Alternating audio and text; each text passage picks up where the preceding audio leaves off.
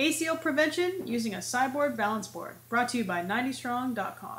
In the previous exercises, we've been using a half ball here. Okay, so what we're going to do is we're going to switch it up.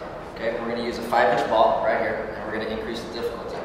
All right, so I'm going to go ahead. I'm going to place the ball right in the center of the board, underneath. Okay, and we're going to do some bridging here. Okay, so I'm going to have Devin place both feet up top here. Good. And what she's going to do is she's going to lift her hips up, and she's going to fire her glutes, and she's going to fire her hamstrings. Okay, so go ahead, Devin. Good. So and so, for those of us that are in the soccer industry that are involved in competitive soccer, we're all aware, okay, of the prevalence of ACL injuries. The numbers are pretty startling, especially for female soccer athletes. You're 2 to 8 more times likely to tear your ACL compared to a male soccer athlete. And so, injury prevention, such as this exercise, is crucial.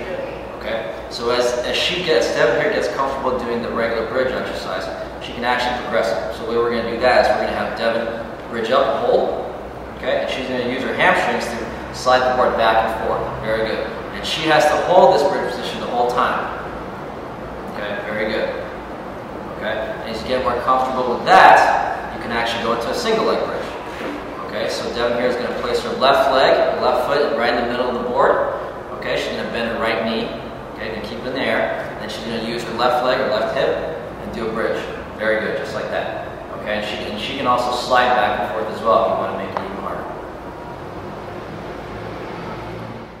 For more information on balance boards, go to sideboards.com and check out 90strong.com for your soccer source.